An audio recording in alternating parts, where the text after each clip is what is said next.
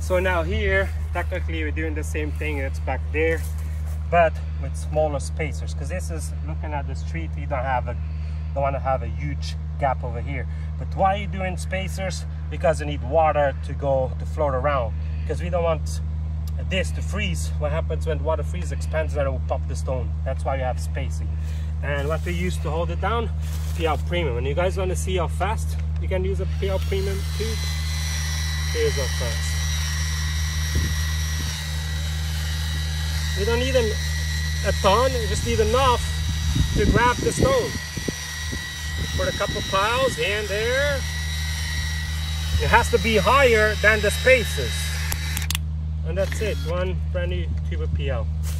I went and looked for a sausage tube because the Hiltigon have a sausage adapter. It's cheaper, but I couldn't find it, so we use these instead. But anyway, so that's how it's done. So now we put this stone back. We already dry faded. It's not rocking back and forth anymore. So now I grab this with the grabbers.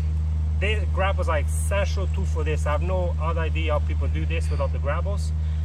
Well, I do know they have other tools that you can buy for a ton of money. Then you can use a compressor or whatever. The grabbers, super simple, super easy, and really, really effective. So what you do, just grab that, put it here, and it's done. You adjust a little bit.